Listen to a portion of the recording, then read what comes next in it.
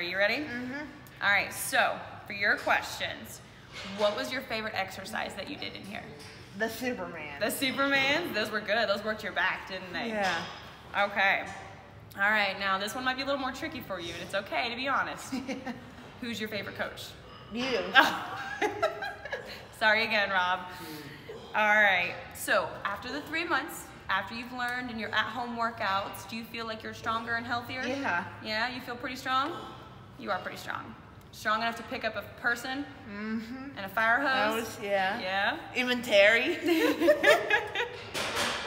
All right, so what did you learn throughout this whole thing? Did you learn anything? The cones. Yeah, you learned how to do cone agility work. You guys like the cones, huh? Or did you just like beating us in races? Maybe. Everyone had races. All right, so actually, no, I'm gonna ask you a different question. So you did push-ups at home, right? Yeah.